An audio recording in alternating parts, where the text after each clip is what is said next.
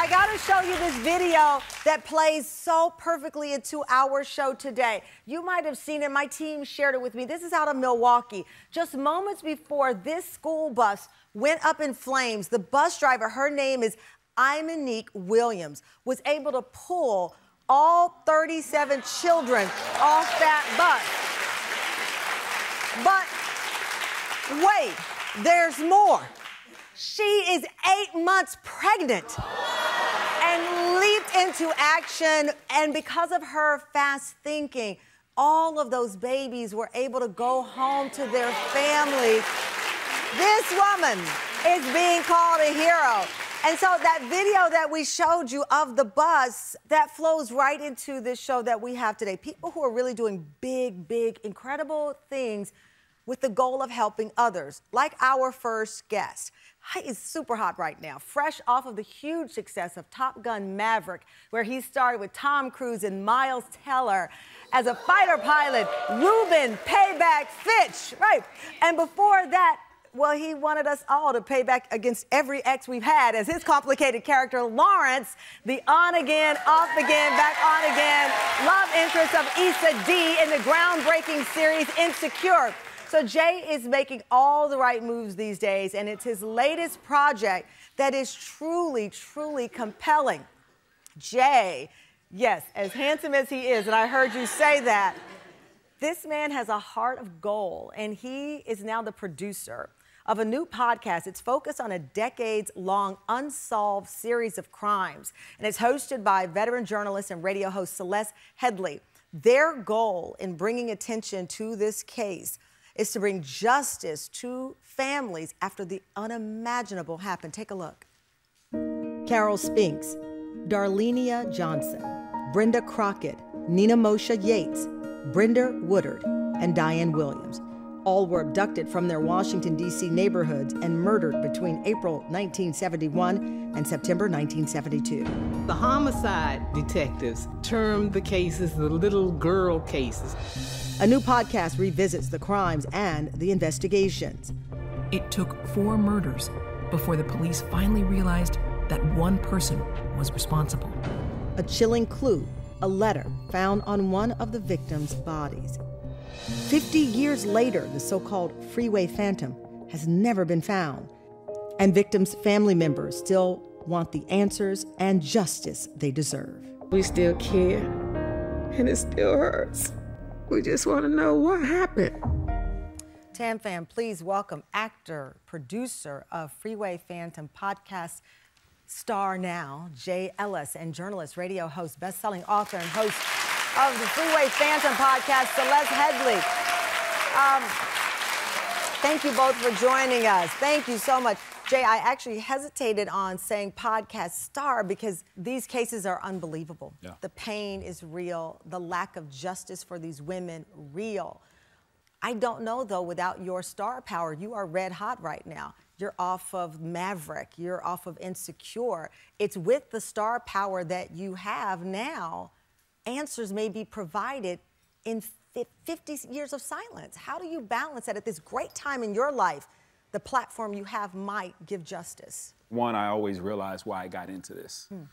And I think the accolades and the travel and all those things are amazing, but at the end of the day, it's to reach people. And it's to tell stories that matter, and it's to connect people and do something lasting.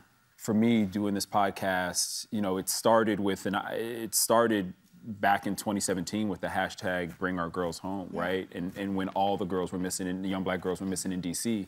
And I just couldn't wrap my head around how the statistic is about 1,700 kids go missing in the D.C. area in a year. Some of those are runaways, some of those are people who call too early, but when you boil that number down, you're still talking about 700-800 kids a year, which is a huge number, and I just couldn't sleep with that. And so started doing digging and found this case and Celeste. Celeste, the case of the Freeway Phantom. Yeah. I was even embarrassed until I read the work that you've done, listened to the podcast. I've done true crime for many years. I've been a journalist for 30 years. I didn't know a lot about this case. Yeah, me too. 50 years. Why the silence behind this case? Why haven't we seen the national attention involving these stories? They're babies. You can, and one of them as young as 10 years old, some of them in their school gym outfit, right, going to the store to pick up groceries a block away for their family. I mean, there's no way to get away from the fact that these were not only young black girls, but they came from very working class, the struggling end of the working class neighborhoods. All in the Washington, D.C. area. Yeah, all on the east side of Washington, D.C. And I had never heard of this case either, and that's really what drew me to this story. It's because, I mean, look at their faces. How do we not know this? This is a man who killed as many people as the son of Sam. How many movies and books and documentaries do we have about that killer? But these girls have been forgotten? And when people wonder why, you know, that is, listen, it is a horrifying case down to the letter that the individual left. So some might say, well, it doesn't have all of these things that make it interesting for TV. There is a letter from the killer.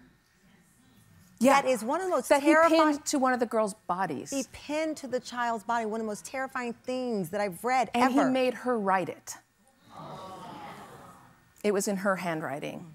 You know, there's a reason why it's #SayTheirNames, right?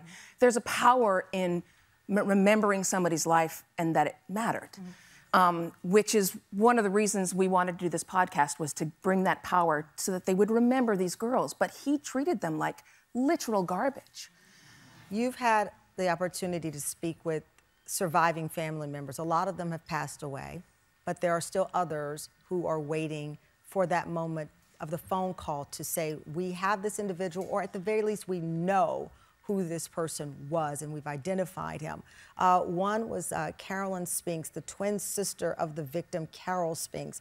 They were 13 years old at the time of Carol's murder. We have a clip of Carolyn's recollection of that week. Let's play it. I knew something bad had happened. I knew that. I just didn't know what. But after like the second day, that's when I started feeling the pains. And I used to sit on the bottom bunk of the bed and just rock.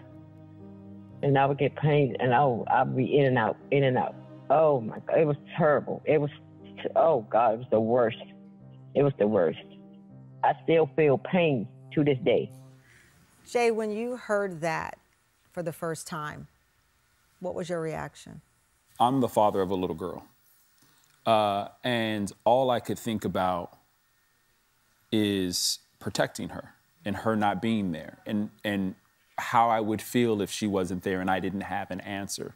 And if I didn't have an answer 40 or 50 years later, and I still had to sit with that pain every single day.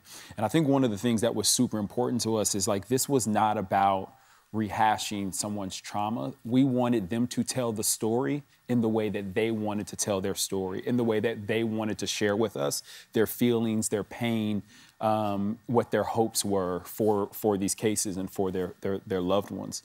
And I don't know, I even now, like, I just get kind of overran with emotion just thinking about the fact that, like, 50 years later, these families have no answers. She doesn't know what happened to her sister. One of the lead investigators of the case, retired Washington, D.C. police detective Romaine Jenkins, dedicated her life to solving these crimes. She's still working with the case. We have another clip. Let's play it.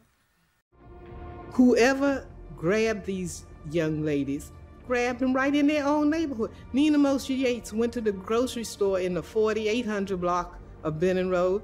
She's picked up that she's grabbed in the 4900 block. And nobody sees anything. All them people out there, I don't care when you go out there. You have East Capitol Street there. It's always people because you're close to the district line. People are doing shopping. She's grabbed at a time when there are lots of people out. Kids are out. And nobody sees a thing because he fit in with the community. What does that clip tell you, her observation tell you, Celeste? That Nina Moshe Yates, in fact, most of these girls were grabbed off the street in the broad daylight. One of them had just come out of the grocery store and they found her bag of groceries that she had dropped. What that means is that this was probably not a white man. This was a very predominantly black neighborhood, and somebody would notice that. This was probably not a police officer because that would have been noticed. This was somebody who was relatively familiar and fit in and took advantage of that took advantage of the fact that he was familiar to the community. I mean, even, it's like Jay was talking about getting verklempt. It still gets you the fact that we're supposed to keep these girls safe even today. That's our responsibility.